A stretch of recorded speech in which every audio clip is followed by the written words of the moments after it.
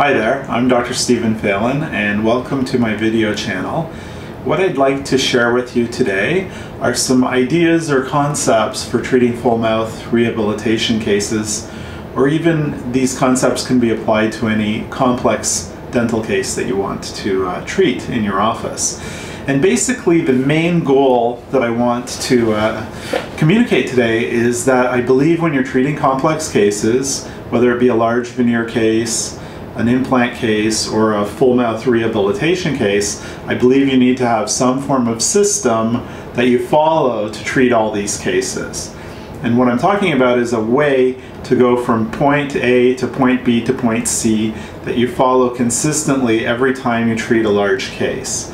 And if you were at my last seminar, my two-day occlusion seminar, I outlined the system that I use in great detail.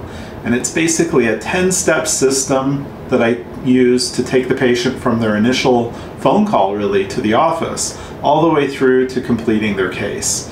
And what I have here today is basically the model work for a case that I'm inserting tomorrow.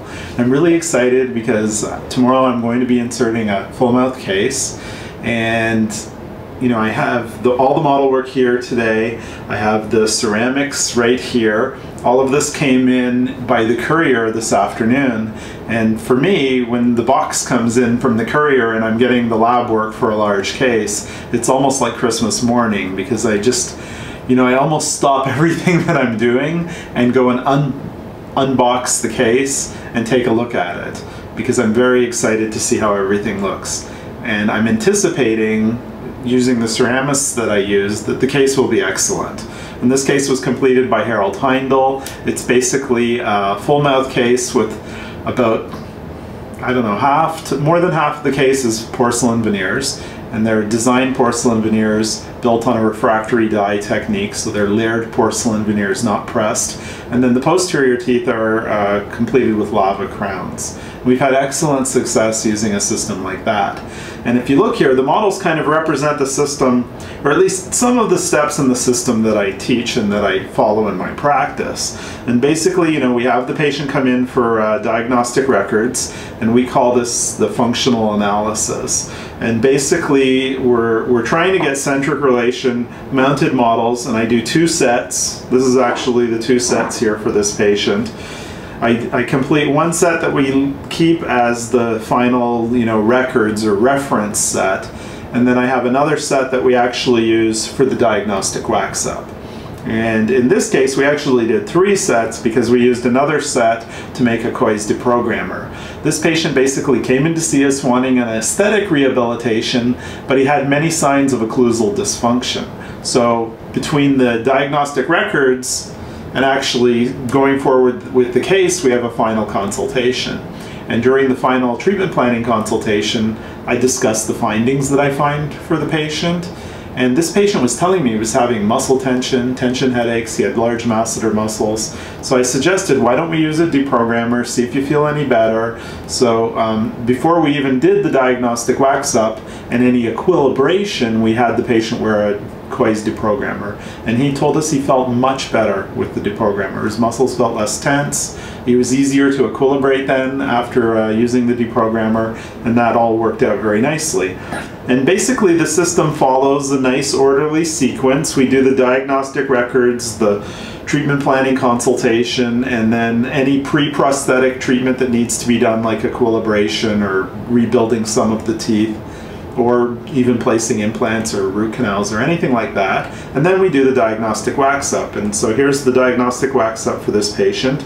And then I use the diagnostic wax-up basically as a very definitive guide to prepare the teeth.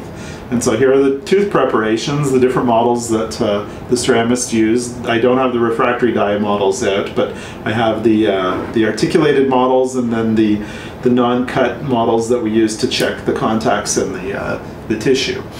And basically the wax-up guides the preparation, and it also guides the final provisionals. And the final provisionals are really key. They're testing out the occlusal changes that we make and the aesthetic changes that we make. The main thing that I want to make sure is, if I'm changing the occlusion for the patient, I want to make sure they're totally comfortable with the occlusal changes. And I also have to make sure that the incisal edge position, and any change aesthetically has to be really worked out in fine detail with the provisionals before we have the ceramist build the final restorations. So this kind of gives you an overview of some parts of the system that I have. If you attend one of my seminars, I go into great detail about the system that I follow, and I will get into some of the areas through these various videos on my video channel. And if you look on my website, phelandentalseminars.com, I do have some articles on the website that talk about the system that I use, for example, for preparing teeth from the diagnostic wax-up. I use a series of guides every time that we use to make sure that the tooth preparations are appropriate for where we want to go with the case. And so what I'm going to do next is I'm actually going to unbox the ceramic restorations. I'm going to move the video camera around, and I'm going to show you a close-up video of the actual ceramic restoration so you can get an appreciation of the excellent ceramic work that was completed for this patient by Harold Heindel. Okay, so here's the case. Basically we have 6 upper anterior veneers, 6 lower anterior veneers, some bicuspid veneers, and then the upper first bicuspids are lava crowns, and the molars are all lava crowns as well. And if you look close up, you can see the detail that Harold has placed in the posterior restorations. And I'm going to adjust the orientation so you can see the detail in the anterior restorations as well.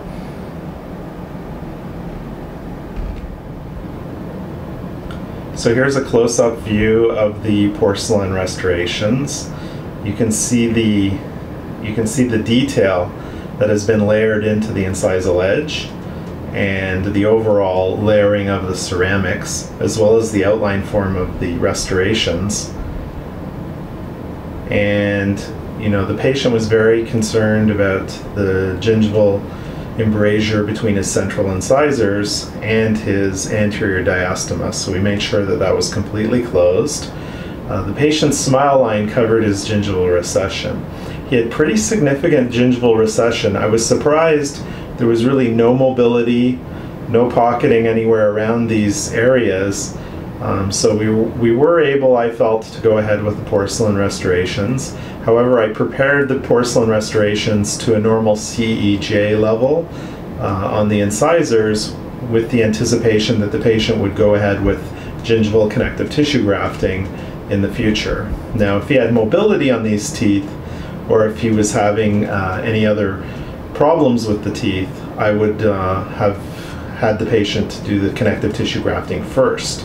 But because it wasn't in the aesthetic zone, they did not show, he was having no sensitivity and no mobility in the teeth, we decided that he would be able to do the connective tissue grafting as a second phase of treatment. So here are the lower incisor veneers, and you can see again the same level of detail in the ceramic layering, and the outline form of the teeth are very nice as well. The other thing I want you to notice is the angle of guidance, or the cuspal incisal edge design, is quite flat. And what we've tried to do with this case is basically keep the angle of guidance fairly flat and consistent with where the patient started. I generally make most of my rehabilitations with an angle of guidance very similar to where the patient started, but perhaps open the vertical dimension or change different things to make the occlusion work without changing the angle of guidance substantially. I find the patients are much more comfortable this way, and we get longer lasting restorations if we keep the angle of guidance somewhat flat. So I'll try and maybe create a keynote presentation about this case and videotape it so that we can see some other details about the case. But for today, I basically wanted to share with you the ceramic restorations before they get bonded into place, and show you, some nice views about the ceramics that was created by Harold Heindel for this patient. I hope you've enjoyed this video presentation, and we'll tune in the future.